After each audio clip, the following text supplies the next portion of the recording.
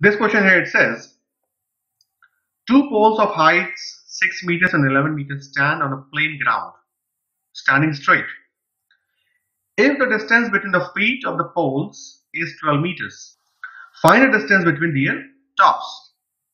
I have two poles, which is, this one is 6 meters and the second one is 11 meters. So I'll write it as pole 1, pole 2.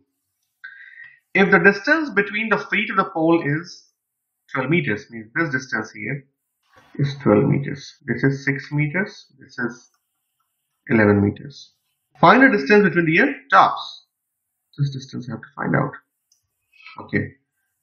I put it this way. A, B, C, D, E. Straight poles.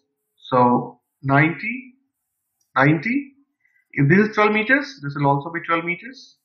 BC will be equal to ED. Okay. This is 6. Complete is 11. So this will be 6. And this will be 5. 6 plus 5 is 11. I have to find out this one here. So I'll write this way. BE is 6 meters. AD is 11 meters. And AD is equal to AC plus CD. 11 is equal to AC plus CD is 6 meters. I'll write here. BE is equal to CD. So AC would be 5 meters. And then write here BC is equal to ED. If ED is 12, BC will also be 12. So I have this 12, this 5. I need to know this. I'll write triangle ACB is a right angle triangle, 90 degree at point C. In that case,